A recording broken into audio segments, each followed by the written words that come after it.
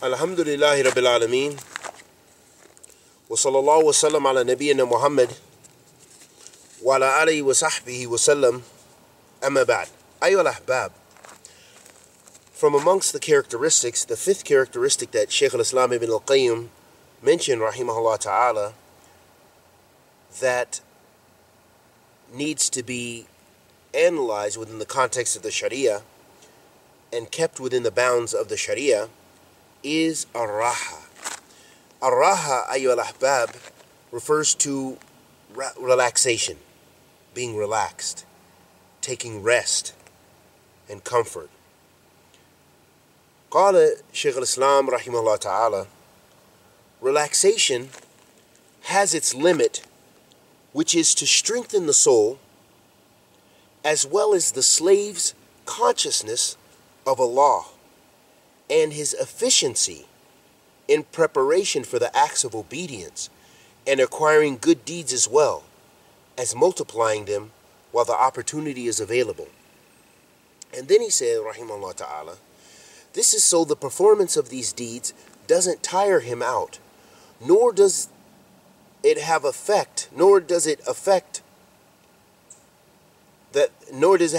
on his iman, on his faith. And nor does his iman weaken. Whenever this quality exceeds its limit, it becomes negligence, laziness, and a waste of time. And the slave of Allah will forfeit most of the things that would have been beneficial to him. And when this quality falls short of its limit, it becomes harmful to his vigor by exhausting it in things that will bring no benefit to him. And perhaps it may even cause him to give up good deeds altogether. Ayyuhal ahbab, Shaykh al-Islam here is mentioning, rahimahullah ta'ala, the importance of raha, this characteristic that Allah subhanahu wa ta'ala has given us, that we need. Some of the cases he's mentioning, number one is the case in which a person goes beyond the bounds with their raha, meaning a person being excessive in sleeping, always resting, becoming lazy in effect. This person, not only do they have, perhaps they will have health problems, but ayyuhal ahbab, by being excessive, it will cause them to become lazy with regards to doing good deeds.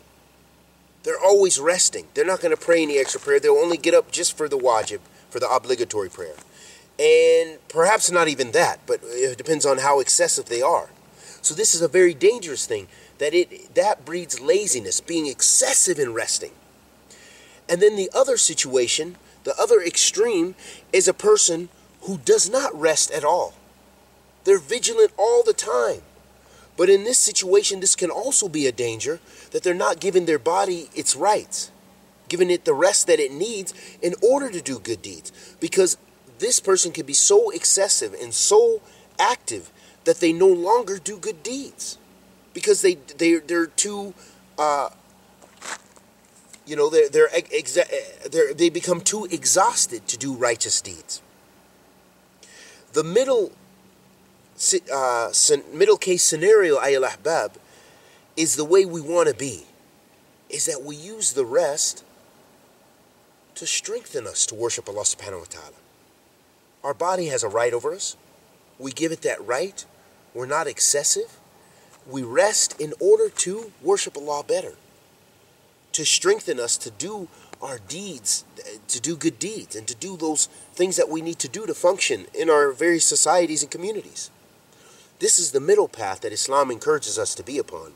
And may Allah subhanahu wa ta'ala bless us with tawfiq in having the correct proportion of rest, so that way we may do the acts of Allah subhanahu wa ta'ala, do the acts of worship that Allah subhanahu wa ta'ala has commanded us to do, and that we can avoid those things which Allah subhanahu wa ta'ala has prohibited us from. Wa sallallahu wa sallam ala nabiyyina Muhammad wa ala alihi wa sahbihi wa sallam.